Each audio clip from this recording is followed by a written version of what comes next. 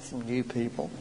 I was going to say it's good to see old faces, but that might be misunderstood, won't it? And I don't really mean old faces, but certainly since we all first met each other, so many things have happened, haven't they, in terms of what God has done and the things that we've been through, the things that we've experienced. They are the things that shape our lives, aren't they? One is not shaped by continual blessing. One is shaped as you walk in the purposes of God and live with the things that you understand and live with the things that you don't understand. And declare in the midst of it all, He is the Lord. He's the Lord of what I understand. And He's also the Lord of what I don't understand. And some of you have walked through incredibly deep waters. But the Lord is faithful and His word is going to be fulfilled. And we've been around long enough to know that God works out His purposes. Although I do find that wisdom in retrospect is so much easier. Have you ever noticed that? It really is, isn't it? You sort of get a bit of a glimpse, if you could actually get a little bit of an insight, it would be a lot more helpful, wouldn't it? But then we wouldn't walk by faith. See, we would not walk by faith. And I think for some of us, if we knew where we were going to go to, or knew some of the things that we were going to go through, I question whether we'd actually be willing to walk that way. And so in some areas, it's good that the Lord actually hides those things from us. Otherwise, we'd get overwhelmed. There's some literature at the back there. I don't spend a lot of time talking about that. But if you would like the Update magazine, it comes free. And there's a little card there. Fill it in and just leave it on the table there. And we'll make sure that you get a copy. And as well, you need to see me afterwards, name and address of where you're going, and we'll send you some books and tapes, all right? Put you on the way there. Okay. Hallelujah. And there's two good books there. One is called Praying the Price. God is speaking to us about prayer. And the other one is Lords of the Earth. Both very, very challenging books. I'm not going to say a lot about that. I'm going to get into what I want to say. Hallelujah. Thank you, Jesus. Lord's good, isn't He?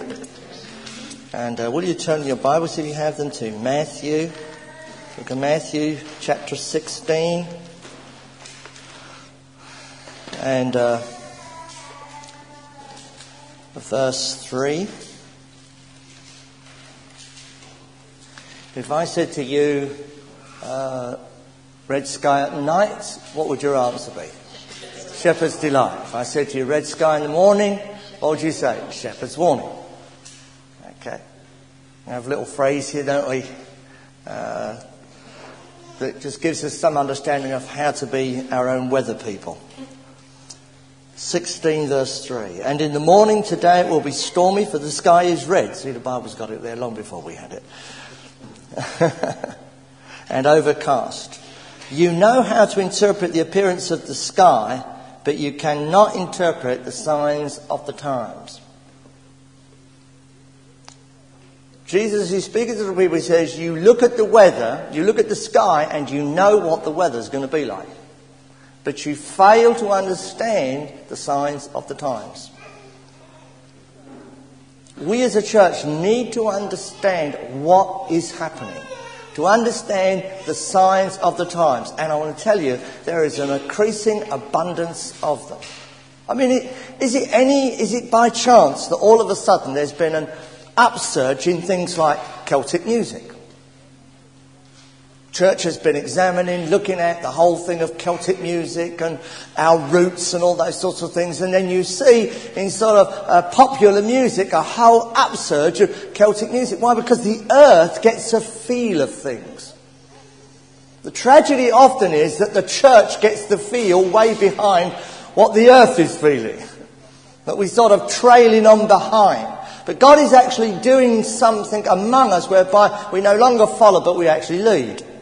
Praise God. I think we're actually beginning to wake up to the fact that God's got purpose and plan. And if we'll tune in and listen and hear and look and observe the signs of the times, we'll actually be aware of what it is that He's beginning to do in the earth. We need to be a people of our day. We need to be hearing what the Holy Spirit is saying so that we are aware of what is going on.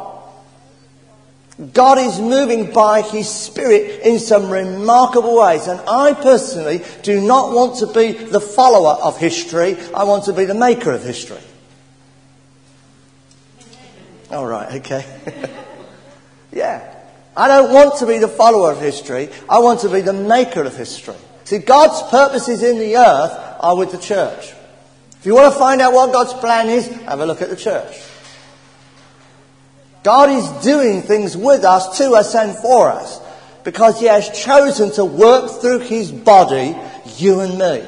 He could have worked a million other ways. He could have put a tannoy system in the sky. You know, he has angels. He did that on the birth of Jesus, didn't he? There was the announcement for the shepherds to hear. Peace on earth, goodwill to all men. God's tannoy system. God speaks. He can speak if he wants to, but he has chosen to move incarnationally through his body. We are his hands. We are his feet. We are the people who are going to fulfill the purposes of our God in the earth. And if we don't do it, he will look for another generation who will. He doesn't have a plan B. He has only got plan A, us motley crew. That is all that he has got. Frail humanity, which he empowers by his Holy Spirit, which is the same Spirit that raised Jesus from the dead. He says, I will empower you to do what I've called the body to do. I'm not going to leave you without power. I'm not going to leave you without authority. I'm not going to leave you hopeless and helpless. I've called you for a task, but I will equip you for the tasks that I've called you for. And God's grace will be sufficient to us as the body of Christ to fulfill the call of God that there is upon the church. And I, for one, want to say, Lord, I want to be in your purposes. I want to fulfill your purposes. I want to do your will and walk in obedience and in submission to you and to what you are seeking to do and what you are seeking to communicate to this world that is being enveloped in darkness. That the light may shine, that the light may come, and that the power and the presence and the testimony of our God will be released to the nations of the earth. The good news of the gospel will touch every tribe and every nation. That's what it's about. That's what we're here for. Okay?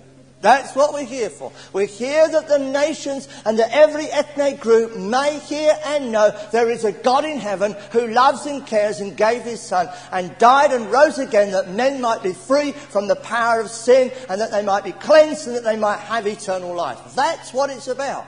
Thank God for our praise. Thank God for our worship. All of which endears us to him, causes us to know him, to walk in his presence, to be touched by him and moved by him. But in the end, our essential purpose of being here is to make him known to the nations of the earth.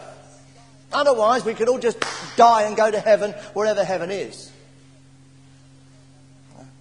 Which we all know by now, heaven is not up there. Okay? If heaven's up there and you live in Australia, you're in trouble. Because if you have to go up to heaven and you live in Australia, you have to go down to go up. Think about it. If the earth's round and you're at the bottom end. So God is doing things. And we need to understand, you see, so often we talk about March for... How many have been here and been on March for Jesus? Hey, I want to say something to you. When the next March for Jesus comes around, get on it. Get on it. You know why? Because you're part of history.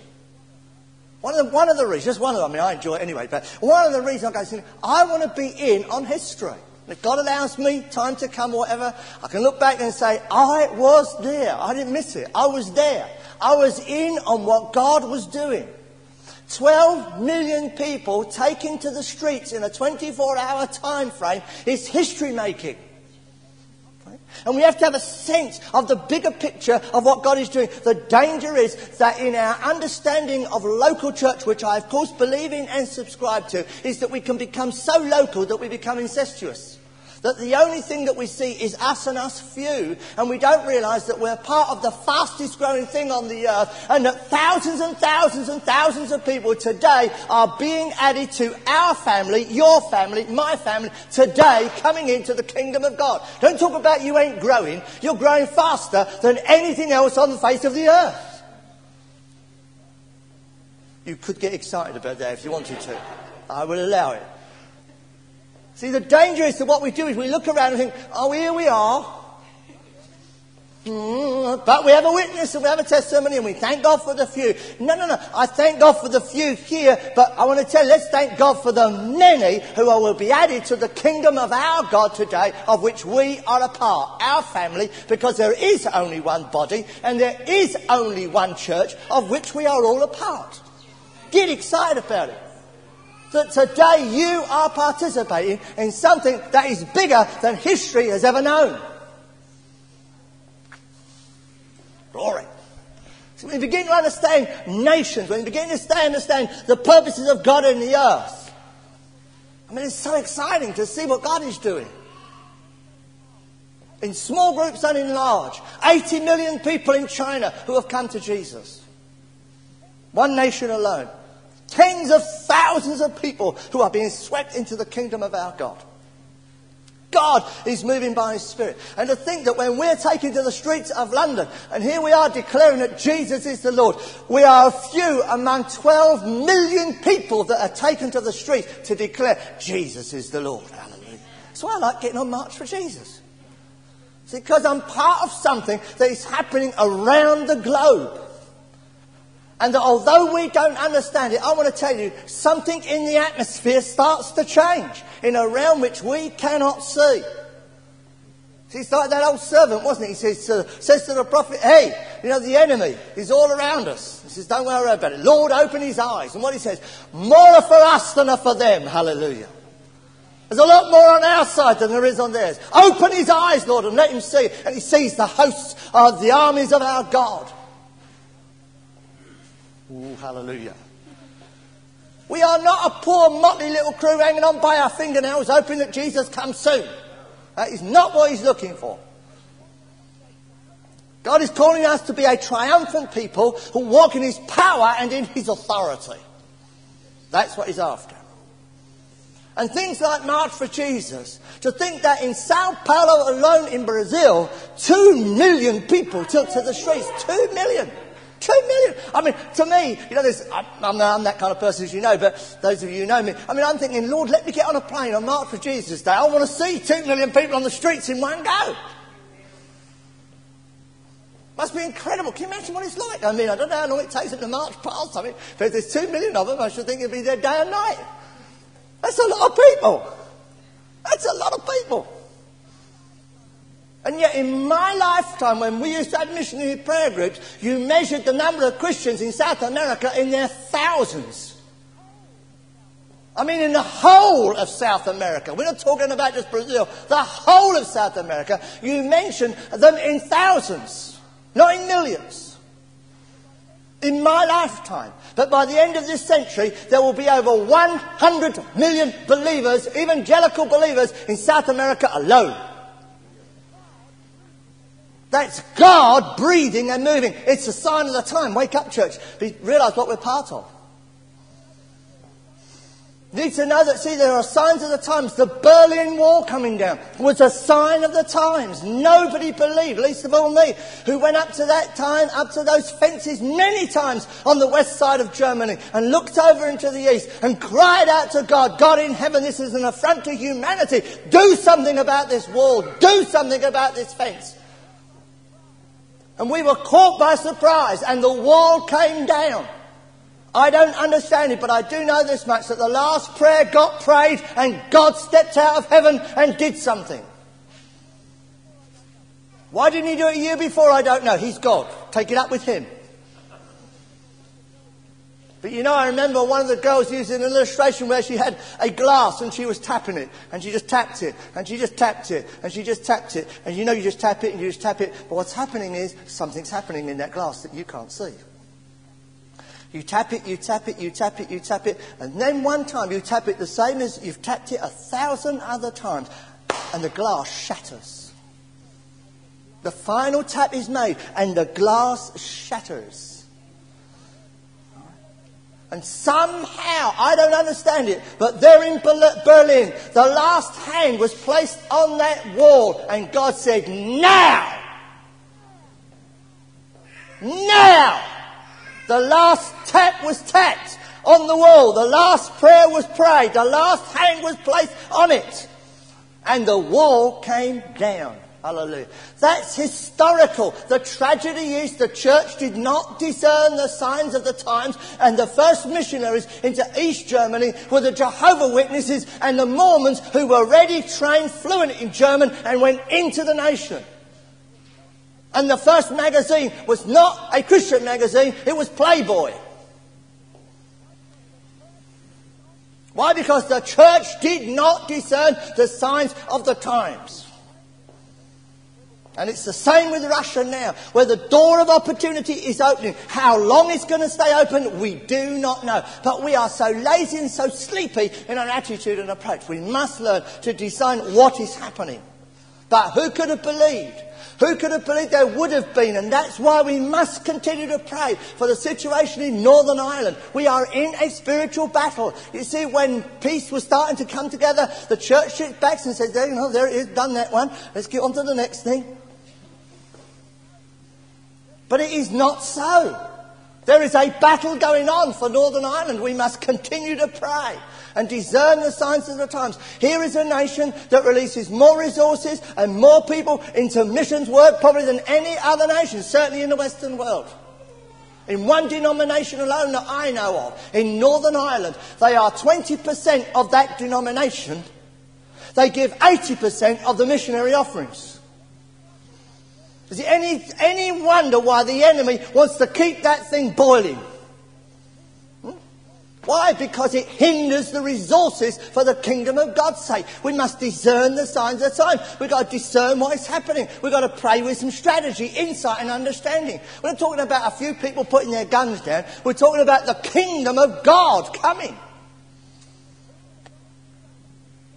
Who could have believed in South Africa? Who would have believed that a man who had spent almost all of his life in prison, if you ever read the book, if you can get it and read it and take your way through A Long Walk to Freedom by Nelson Mandela, it's a stirring book. You can't wonder, it's a miracle that that man did not come out with anger and hatred and bitterness in his heart and said, that's it, all white people finished. Nobody expected the man to come out and speak peace and reconciliation. So we've had enough is enough is enough. We must work together. South Africa, such an influential country in terms of world mission. We must understand the strategy, the signs of the times. Who would have believed that Yasser Arafat and the Israeli government would be found in the same room? You see, we must pray. We need to be praying for those situations now. How it's been sought to be disturbed. Interesting enough, listen to this. On the 18th of May, 1986, this was a diary entry in a lady's, she kept a journal. Right? And she wrote this for, 5 years? 86? When did they start speaking? 3, 4 years ago? So we're talking at least 5 or 6 years. This lady wrote this in her diary. This is a photograph of her diary entry. The pastor has looked at it so that you know that she hasn't written it subsequent to the event, because that's easy, isn't it? She wrote it prior to, and this is what she wrote. Do you think God's doing something in the earth? Listen, it's a lady who sits in the congregation who hears from the Lord. I saw a vision of a room with several men. They were dressed in Arab and Palestinian clothing, definitely Middle Eastern.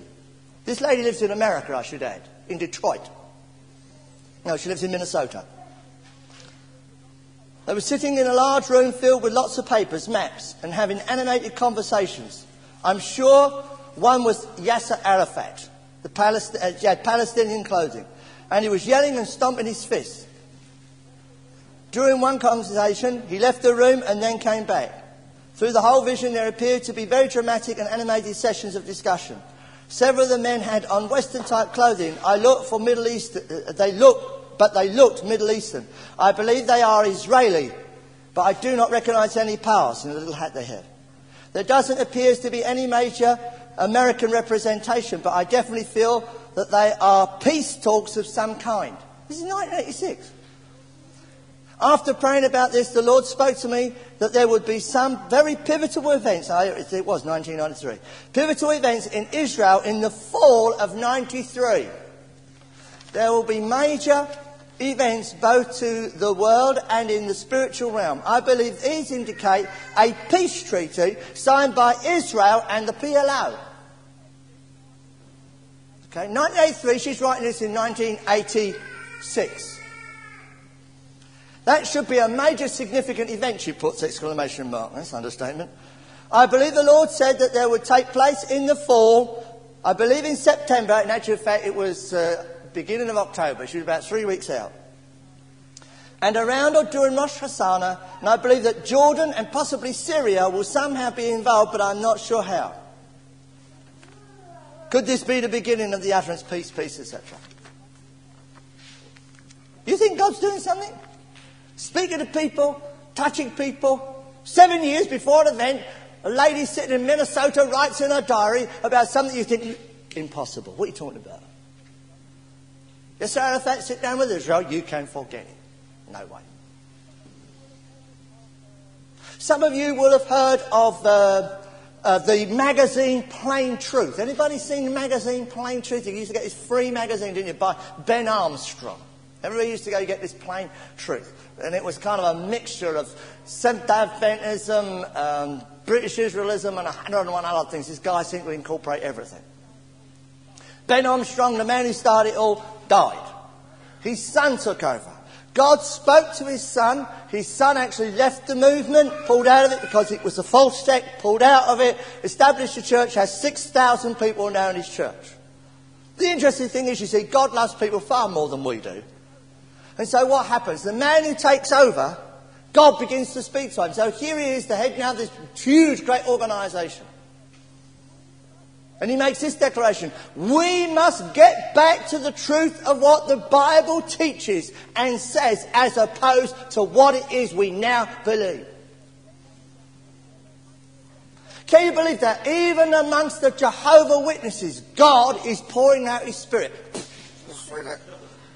Can't say that. Yes, you can. Why? Because God is more concerned about people's hearts. Please don't misunderstand me. I'm not saying that the Jehovah's Witnesses are right. They're in error. But you see, God looks on the human heart. Within the Jehovah's Witness movement, although it and of itself teaches error, there are those who are searching after God. And if a man or a woman will seek God, God says, you seek me, you will find me. See, in my lifetime again, we could never conceive, from the background I come, you would never conceive that any Roman Catholic could ever possibly, ever get into the kingdom of God. There was no way, Jose. It was not going to happen. I had every horror story you can imagine, and every book there was written on the horror stories of the Roman Catholic Church. See, I started to meet some. Then I was in real trouble. Because they were blessed of God, anointed by his Holy Spirit. I thought, I like these people. This ain't supposed to happen. Now please hear me, that doesn't make the Roman Catholic Church right. What it does say is that within that, where people's hearts will be after God and seek the face of the Lord, God will move by his Spirit. See, there is signs of the times. God is beginning to do things. When you think that even amongst the Mormons, Ravi Zacharias, probably the leading apologetics ministry we've got, such a clear, anointed, evangelical man. One of the best apologetic ministers there is in the world, I would say, in Christendom. He's sitting in the center with all the leaders of the Mormon church in Salt Lake City, Utah, and he's dialoguing with them about the authenticity of the Word of God and who Jesus is, etc., etc. You tell me God can't do things? That doesn't make the Mormons right. But what it does mean is that within that there are people whose hearts are after God. Signs of the times. You think what is happening in Argentina? Argentina lost the war over the Falkland Islands. In one sense you have to say, thank God they did. The privilege was theirs that they lost. You know why? Because Argentina turned to God. In its despair, in its humiliation, because they thought that they were going to win, they actually sought God. And God has moved in revival fire in Argentina. where in one city 80,000 people came to Jesus in 1 week, and the churches grew from 50 to 2,000 in 7 days. Can you imagine the kind of problems you have? You know, you imagine us sitting here this Sunday, and next Sunday we've got 2,000 people outside the door. You know what we say? We ain't got enough croissants for them all.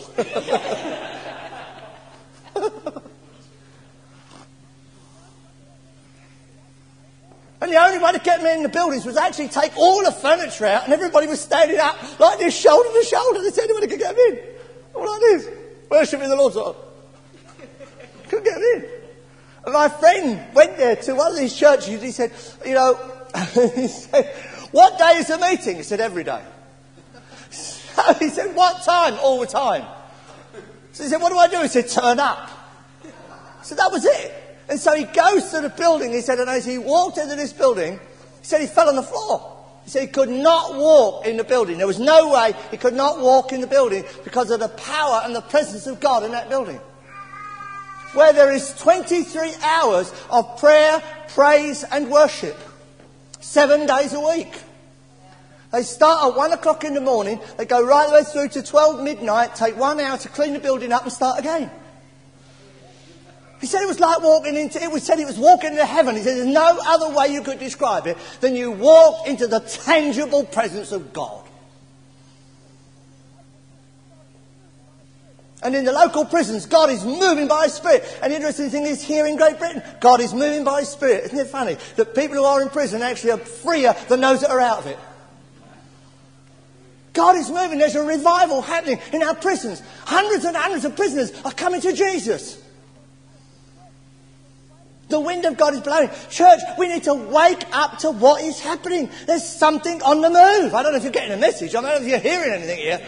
But something's happening. God is going to do it. He'll do it with us or without us. It's nice to be involved in it, isn't it? But you've got men like Cabrera, Encondia, Silvoso and others who are going into those situations there in Argentina and praying and believing that God will break open those spiritual realms that they might live under an open heaven. That's what Yonggi Cho says. The reason why we're successful in Seoul, Korea is because we now live under an open heaven. And those of us who have ministered, you know when it happens. I know, I've been in situations where all of a sudden you are conscious that you have broken through and that you are living under an open heaven. It's the scariest place to be, I want to tell you. Because whatever you do somehow, God anoints it. It's a scary place. I had it once when I was in Florida. And all of a sudden as we were praying, you knew the heavens opened up. Something broke. I heard a crack in the heavens. It's the only way I can describe it. Something went, broke. And I tell you, I mean, I was drunk as anything. I had two big guys marching me around the church. And sure, if it was go down the line that way, they'd have to sort of... And these guys would carry me because I couldn't walk. I was so drunk. They said, pray for people. So I put me, I couldn't lift my arm up. So they lift my arm up like this. So I'm standing there with these two hefty guys, one on either side, with my hand being held like that. And I go... And they go, bang! Fall on the floor. Not 100 of them. We had 500 at one time, all on the floor. They had nothing to do with me. I will tell you, it had nothing to do with me. All I did was go. That was it. That's God. That's God. When you ain't doing it, God does it. Oh, hallelujah. Tell you.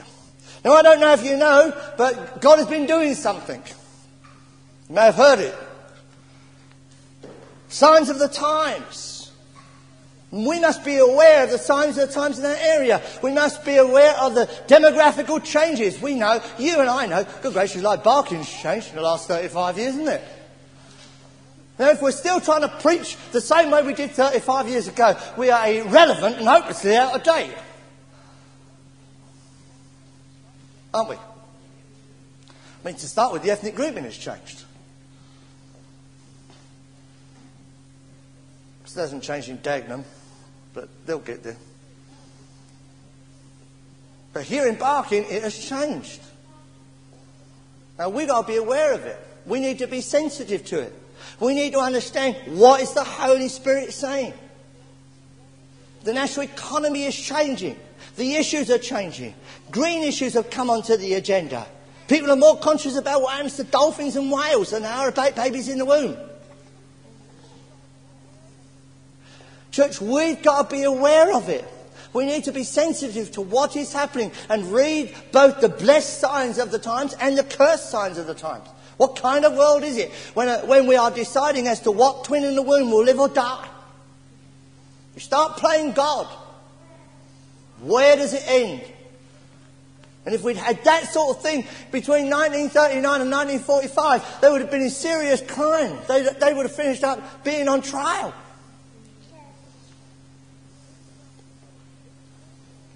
Things are happening which we need to be aware of. Signs of the times. And I don't know if you're aware of it, that there's a place called Toronto. It has kind of brought some emphasis around. Now we need to understand that Toronto is only part of what God is doing in the earth. 80 million Chinese people have come to the Lord and don't even know where Toronto is. I go to Ghana, West Africa. Grace was there 3 years ago preaching at a conference. 70,000 women. Planted last year 400 new churches. In 55 years have planted 5,300 churches, 400 churches. In Ghana alone, 1 million people on a Sunday will be found in their churches, and there are only 14 million in the whole of the country. And most of those won't know where Toronto is. Now that's not, please don't hear me, that is not to make fun of Toronto. It is to put it in its context that it is part of what God is doing in the earth. But I want to tell you, it is part of what God is doing in the earth. You may not like that, but it is. It may not please you, but it is. For the sake of time, I won't read it. 1 Kings 19, you know the story about the prophet Elijah. He's just slaughtered all the prophets of Baal, and he goes on the run, and he's hiding himself in a cave, and then the wind and the earthquake and the fire come. Do you remember that? Interesting enough, when he hears all of those, and then he hears the voice of God, God says to him, "What are you doing here? Go back to where you came." That's been a very significant word for me. But the wind, the earthquake and the fire. And I want to tell you, with all that is happening, a whole load of shaking is going on for the people of God. And if you're not aware of it, I don't know where you've been. But it seems to me, certainly with my contemporaries, wherever I go, I can't tell you. It is true. We keep hearing it, hackneyed phrase, though it is from the Tale of Two Cities. It is the best of times and it is the worst of times. If ever that epitomises my testimony, that does. And I think it's true of many others, is it not? The best of times and the worst of times. Never known such as the power and the presence of God. Never been so confused, so shaken, so disturbed in all my life. One man said, you go through periods of times when it's sort of a bit of a rough ride, and then you go through the calm. I said, excuse me, mine's sort of mine's daily. What do you do about it when it's daily? I'm going through periods of time. I'm going up, down, up. It's like living on a switchback. My life's been like living on a switchback. It really has. I think God in heaven can have a bit of stability for something longer than 24 hours. Might be helpful. 31 years now, Grace, and I planted a church in East London there. I have never known such shaking as what's happening now. I cannot tell you, every single reference point in my life has been shaken. I cannot think of one single thing in my life. Not one single relationship that we have that has not been shaken. Not one. Whether it is in my ministry, whether it is in my relationships, whether it is in our finances, whatever it is, I cannot think of one solitary area in my life that has not been shaken by God. There's a whole lot of shaking going on. God is moving with the air, wind, the earthquake and the fire. Will you turn to Psalm 104? Now we need to understand this, church. And hopefully this will help us to understand. Psalm 104 verse 4. And he makes winds his messengers, flames of fire his servants. Psalm 104 verse 4. Now you notice something. What is it? The wind is the messenger, it is not the message. All right? The wind is the messenger, it is not the message. Laughing, crying, shaking, shivering, jumping, jerking, and all the other things that go on to so many of us that don't ask us to explain it. They in and of themselves are not the message. All right? They are not the message. They are a phenomena. Most biblical phenomena is to grab your attention. God is out to grab the attention of the church. And if you get caught up with phenomena, it will come and it will go. And in many places, tragically, it has. What has happened is, what's next? What's the next thing we're supposed to do? What's the next thing we're supposed to feel? And the tragedy is, we have not said, what is God trying to say to us in all of this? What is God trying to communicate to us as a church in terms of the outpouring of His Holy Spirit in Toronto Blessing or whatever way you want? And don't get all fussed about whether you call it Toronto Blessing, for goodness sakes. We don't get fussed when we talk about the Welsh Revival, do we? Why? Why do we call it the Welsh Revival? Because it was in Wales, for goodness sakes. Well, why weren't you worried about whether you called it a Toronto Blessing? Why? Because most of it started in Toronto. Pretty logical, isn't it? It'll take a lot of working out. Get so fussed about it all. Don't get fussed about whether it's Toronto Blessing or any other blessing, get the name of it. All I want to say to you is discern the signs of the times, and what I've learned is find out where the river's flowing and get in on it. That's what I've learned. As far as I'm concerned now, I've gotten to the place, Lord, I said, God, whatever it takes, whatever it goes, wherever it is, I want it. Whatever it may be. And if that means I have to be ridiculous, then God, give me grace to be ridiculous, but by your grace I want to be in it. I'm past caring now, quite frankly. I'm so fed up with everything else that is around me. I'm past caring. God, I just want your blessing. I want you to move. I want to see my dreams fulfilled. I want to see your blessing, and I want to see this nation and the nations of the earth won for you. That's what I want.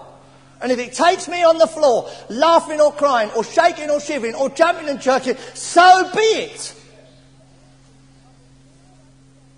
So be it. But we need to understand that the wind or manifestations in and of themselves are the messenger. They are not the message. So something is happening. The wind of God has blown. Or is blowing in some cases, because it doesn't happen in blocks, Nation wind. Nation earthquake. Nation fire. It doesn't work like that, does it? You might be having the wind blowing on you and somebody else is in an earthquake. But it doesn't work it all kind of in blocks and lumps. It does do it in terms of communities at times, but even then we don't all walk at the same pace. But the wind is blowing. I don't know if you're ever aware of it, the wind is blowing. And one thing I've learned, I found myself preaching about the wind of God. You know what I am? Every time I started to preach about the wind of God, I'm going around like this. I preached, I was in America. I was in America every single morning. We had these early morning prayer meetings. I spent every single morning walking along like this. People saying, something wrong with your back? Is there something wrong with your back? It's so funny, isn't it? Is there something wrong with your back? And I'm going, no. I don't understand this, but I've got this. Well, why are you walking like that? Because we've got to bend with the wind. We've got to bend with the wind. Do you want to take something for it? No, it's not that kind of wind, thank you. I've got to bend with the wind. You know why? Because if you don't bend with the wind, you know what happens? It'll break you. If a tree doesn't bend with the wind, it breaks. And I want to tell you, God would much rather bend you than break you. But if you won't bend, He will actually break you. Because He loves us. If you don't actually bend, you'll find yourself broken. And I'm going, Lord, I'm bending. I'll quit now. Give up. I'm bending. So I'm going around all these meetings going, oh Lord, if you don't bend with the wind, you're going to break. All these people laughing at me. I said, Lord, they're all laughing at me. I said, you let them laugh. That's it, you're just going to do it. I said, I feel so stupid. He said, that's fine. I said, God doesn't enter into discussions.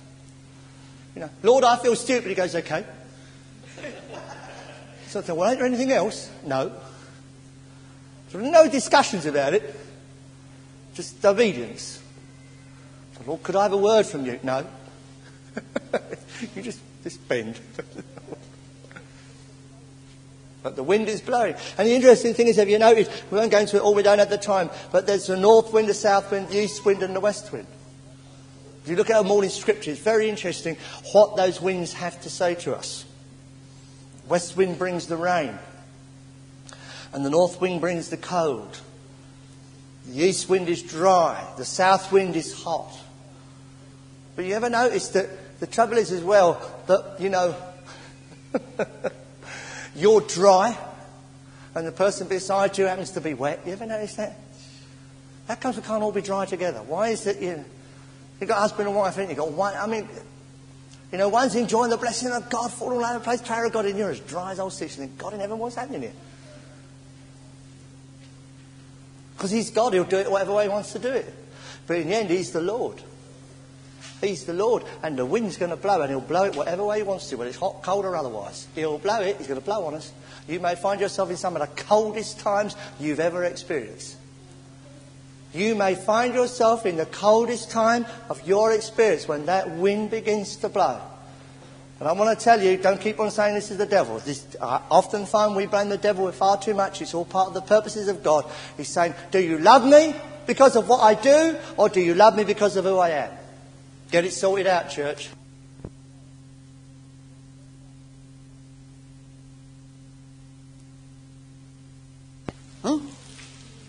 You're going to find it. I want to tell you, you're going to find it. That wind is going to blow. And for some it'll be nice and gentle and refreshing, and for others it'll blow them over. And for some it'll blow them away. You know, when Toronto hit our church in 1994, we were all on the floor laughing, enjoying God. The power of the Lord was moving. We actually literally had a wind blow through our church, blew Ian filed right across the hall, out through the side doors, and 3 other guys went out with him and all finished up a heap in the corridor. I mean, like a wind, just the wind came, it blew them along the ground. I've never seen anything like it. I was hanging on to people to try and stand up. I was walking around like a drunk man, pointing at people and all this sort of thing. And so I, had more than enough. I would have found myself crying one minute and laughing in the other, and all these sorts of things that happen. And the wind of God blows. And what tremendous blessing there was. And then all of a sudden, everything hit the fan. Sin got revealed in our church. You can't believe it. People were saying, we can't live with this. This is God among us. Such sin that absolutely, I tell you, you have to find yourself, how can this be? How can this be? But God's after a purified people. And he's not winking at it anymore. I want to tell you, he ain't going to let us get away with it. He's not going to. He's looking for a people that are willing to go through. But then the shaking comes. He starts to shake us. And what does that Hebrews 11 talk about? Hebrews 12, he says, what? I'm going to shake everything that can be shaken. Why? So that which is of me will remain. I'm going to shake it. You feel shaken? Oh, I tell you, God's shaking me. I thought my head was going to fall off. I did. I thought my head was going to fall off. I thought God's trying to shake me. And then I find myself literally shaking. Can't keep still. You found it? You can't keep still. I mean, people talk to. I'd go to America and some people say to us, tell us what's happening. I mean, that was the worst thing we could do. If we started to talk about it, it was real trouble. And so I'm sitting at this dinner table.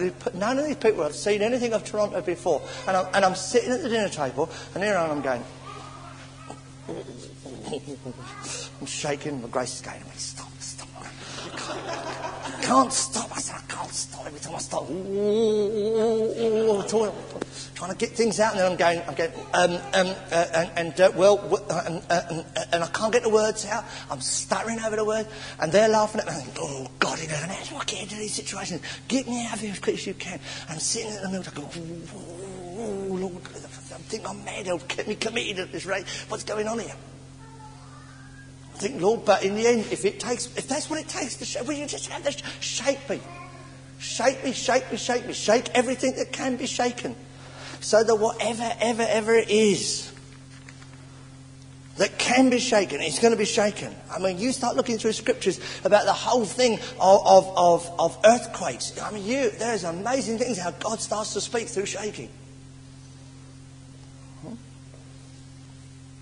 Whole through shaking. He said in the last days, what's it going to be like? He said it's going to be like, see, don't get worried when people are on the floor, in a sort of a fetal position. They're going, oh, oh. You seen some of that? You have seen some of that. Well, look, we don't need to be surprised. The Bible talks about that in the last days, he said, it will be what? Like a woman in travail. Huh? Now, I understand. I haven't seen it myself, other than the film. My wife gave me time. Let me finish with my story. Love you. So, okay. We have a child. Here we are, pregnant. Have you ever noticed that when women are pregnant, when they get to about 9 months, they don't know what way to sit, do they? Can't get comfortable. Do you feel like that?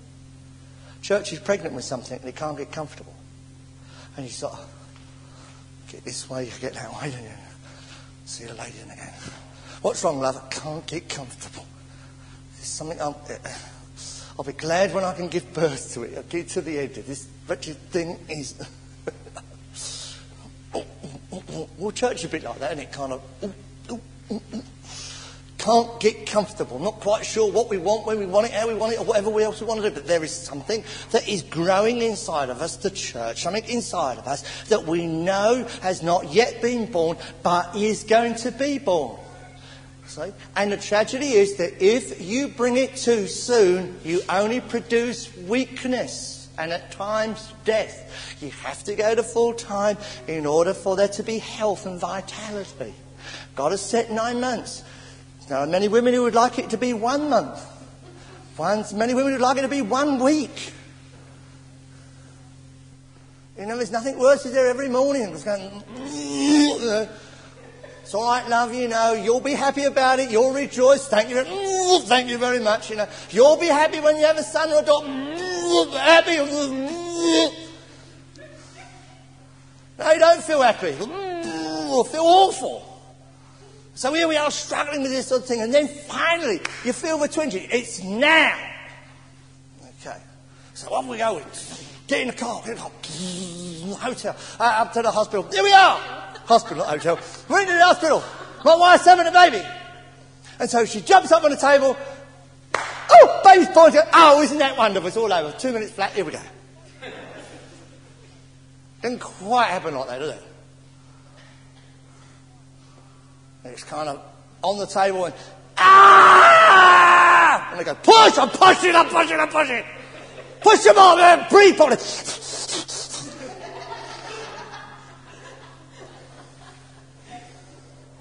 Oh, darling, won't it be wonderful? Next time we'll have a little boy. Next time it'll be next time.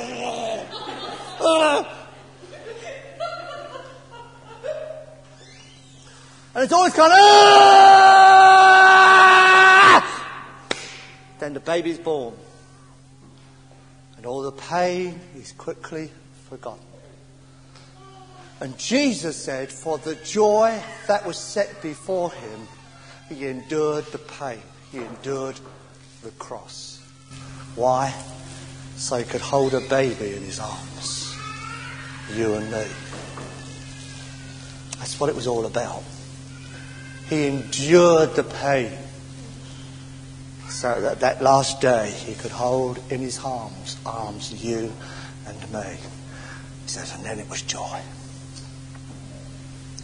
And church, if we are willing to go through, there will be joy, but we've got to go through the pain. Got to go through the shaking, got to go through the fire. And when that fire comes, it will consume everything that can be consumed. And all I can tell you is I don't know, but I know that God is dealing with me. A few months ago, all my reference points somehow got changed and shattered. I found myself thinking, I'm going to drive my car into a lamppost. I can't cope with it anymore. I've had enough. I'll throw myself under a train. Those of you who know me know that I'm not like that. I got so desperate, I thought, God in heaven, where are you? What in the world is going on? What is happening here? Get me out of here. See, when the fire comes, we've got our preconceived ideas of how it should be on it. We've got it all sorted out, and then God goes, I think, Lord, I've been around 35 years. What are you talking about? You gave me a drink. Said, Norman, there's only one thing that's going to keep you.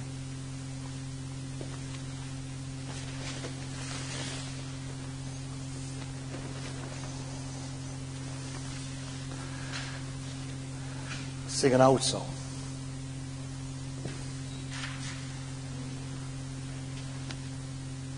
What can wash away my sin? Nothing but the blood of Jesus. What can make me whole again? Nothing but the blood of Jesus. Oh, precious is the flow that makes me white as snow. Nothing but the blood of Jesus. Songs like this, power, wonder-working power in the blood. I began to realise that in the end, my only protection was the blood of Jesus. My only place was at the foot of the cross. And that in the end, it was that he was going to blow with his wind. He was going to shake my life. He was going to bring his fire. And he said, Norman, if there's anything left, thank you, Jesus. Because whatever it takes, I want to press through. If it means I have to walk folded over, if it means I shake like a leaf on a tree, or I feel the heat so much at times I think, Lord, get me out of this world. Give me the grace to walk through. That's the only prayer I've got now. The only prayer that I've got left is, Lord, all I ask for you is that whatever it is you want to do it. But give me the grace to walk through it. That's all I can pray. I just find myself praying it again and again. Lord, you can do what you want to do. But please give me the grace to walk through. Because if I haven't got the grace to walk through, how are you going to make it? I'm going to make it. Let the wind blow. Let the wind blow. Just feel the wind. Let the wind blow. Just let the wind blow.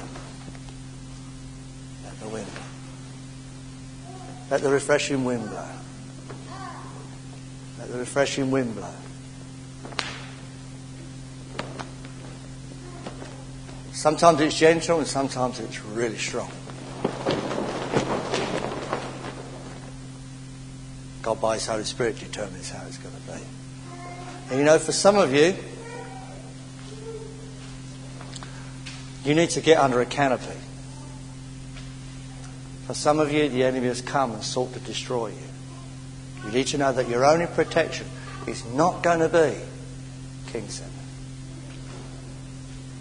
It's not going to be the fellowship. Thank God for friends and thank God for fellowship. But your only protection is the blood of Jesus. That's all you got. God somehow has taken us right back. And for some of you, you need to just get under it. So I want to say to you, the enemy is after the promises that he's given to you. He's after the prophetic words that you've received. That for some of you seem further away today than the day when God first gave them. But the interesting thing is that every day that Abraham lived, and he seemed to get farther away from the promises that God gave to him, from God's perspective, he was actually each day getting nearer and nearer and nearer. And this Sunday, I want to declare to you, you're actually 1 week nearer to the fulfillment of God's word to you than you were last Sunday. Not 1 week further away. From God's perspective, you are 1 week nearer. What are you going to choose? What are you going to choose to believe? Whom are you going to choose to believe? The Bible says, let God be true and everything else a lie. But what God said, God has said. So I just sense that there are those of you, just quickly the next few minutes, Some of you need to get under it. Just get under it. Come on out, get under it. Let God do something for you. Let God touch you afresh. Because I want to tell you, God is after robbing you of your dreams. He's after stealing from you those promises. He is a thief and a robber. He hasn't changed any. Nothing but the blood of Jesus.